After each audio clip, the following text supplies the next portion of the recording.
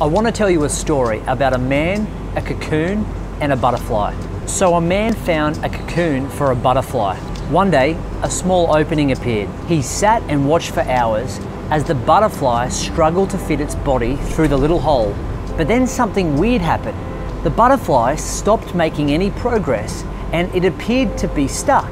The man decided to help the butterfly, and with a pair of scissors he started to cut open the cocoon. The butterfly then emerged easily, but something was strange. The butterfly looked weird. It had this swollen body and these small shriveled wings.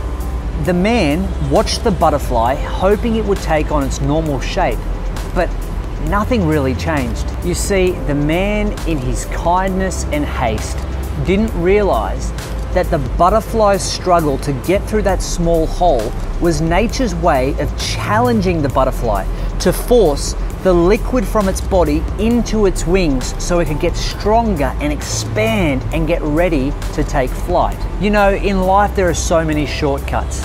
So many people are looking for the silver bullet, the easy way, the quick way, the fast way, the path of least resistance. But ultimately what we realize is it's actually the resistance, it's actually the struggle, it's actually the fight that helps us take flight. In a gym, it's actually the resistance to the weights that helps us grow muscle.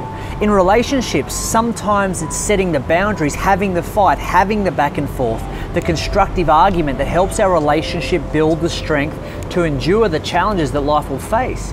Even mentally, going through the struggles, the emotions that come with the challenges of life, we actually become stronger, more resilient, having more grit as a result. And also spiritually, having our faith tested and having our beliefs tested and the pressure put on us from all angles, it actually forges the strength through our belief to take the actions that we need to take to have the things that we really want. So don't go looking for the easy way out, because it's the struggle that helps us find the strength.